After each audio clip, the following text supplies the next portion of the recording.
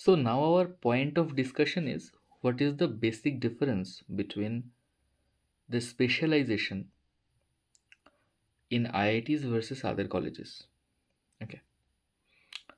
In masters, in different state universities or colleges, they offer you specialization in different field of chemistry, such as you are specialized in organic chemistry, in inorganic chemistry, in physical chemistry. What happens in those cases?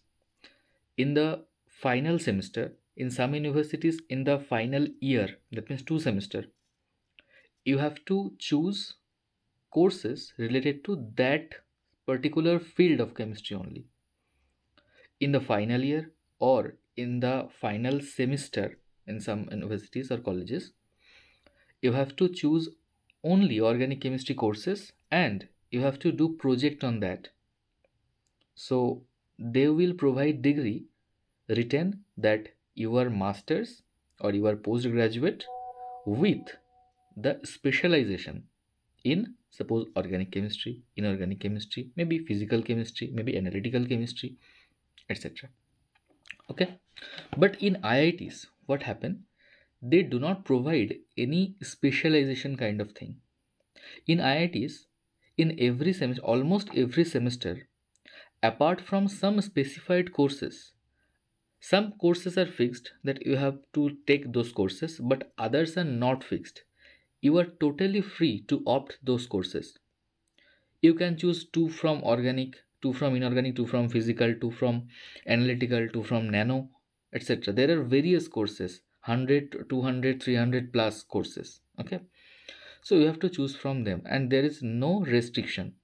Suppose in semester 2, they have said that they will provide a particular list where suppose 700 courses will be enlisted, and they will instruct you that in this semester you have to choose courses from suppose 600 to 700. So the courses number having 600 or 700, so you have to choose from those only. So you are getting 100 plus opportunities actually in core course, not in core courses but elective courses, in elective courses. So basically there is no specific restriction in choosing courses. For this, what happens? As you are free to choose any course, so IIT will not provide you any specialization. So in degree of IIT, in post graduation degree of IIT, in MSc, it is not written that you are specified or you are postgraduate with organic special or inorganic special or physical special. There are some benefit, mostly benefit are there, because there are many posts, many vacancies, many recruitments sometimes happen. They demand a particular subject, but they have to open their portal for those students who have no specific specialization. Suppose a particular institution um, is declaring a vacancy of some post, and they basically requiring the people having physical chemistry specialization.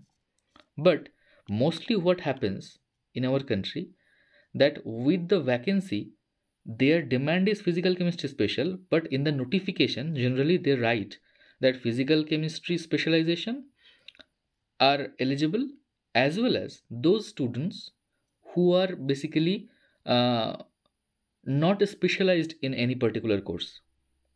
Okay. So they do not discard those people because they are not specialized, so they have read maybe all of these things, so they are also allowed. So door for many exams, eligibility for application, this broad window opens if you have no specialization. Specialization means your windows are very limited. Okay. If you are specialized in suppose inorganic chemistry, and some institution is declaring vacancy for organic chemistry special, plus their notification says that plus those people, those candidates who have no specialization, where the degree do not mention specialization, they can apply. So from inorganic specialization you can't apply there. So a broad window opens when there is no specific specialization. If you are specialized, then obviously your knowledge may be enriched. Okay, that's a good thing. This is a good thing for research, etc. And specialization in particular field, in particular exam, there it will be beneficial. But otherwise, for a broad window, it is better. That's why maybe IIT do not give any specialization. So it goes mostly all competitive exams where they mention they need specialization, but their portal remain open for those candidates who have no specialization, like people mastered from IITs. So these are the basic difference between the specialization in IIT versus normal colleges. Normal, generally state colleges or state universities generally provide specialization.